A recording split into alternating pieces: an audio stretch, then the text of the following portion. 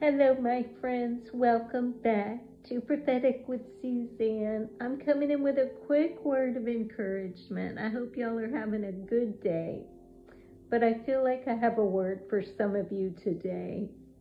I just keep hearing in my spirit that the Lord wants to take some of you higher. He wants to take you higher. He wants to pull you out of the place where you are, that place of sadness or sorrow, that place of depression, that place of grieving, whatever it is. God is so good and He loves us so much. But sometimes we say, how do we go higher? But what I've been hearing in my spirit is come and worship. In the place of worship, it's like I see Him extending His hand, saying, may I have this dance? Come away with me. Come away with me and worship.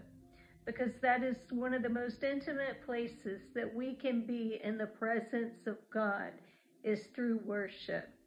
The word says that weeping may endure for a night, but joy comes in the morning. And as you worship God, the sorrow flees, the anxiety goes, the grieving begins to heal because God touches you and He puts gladness in your heart. He brings healing to your soul. He is love. He is powerful. And the Word of God tells us in Psalm 16 that in His presence is fullness of joy. So I don't know who needed this word today, but come away with the Father. He's saying, may I have this dance? Can I have this time with you? Come and worship and watch what He will do and experience the glory of His presence, the glory of His goodness in Jesus' name. God is so good and He's tangible. He's real. He loves you so much. And He wants to make you whole in Jesus' name. He wants us all to come up higher with Him.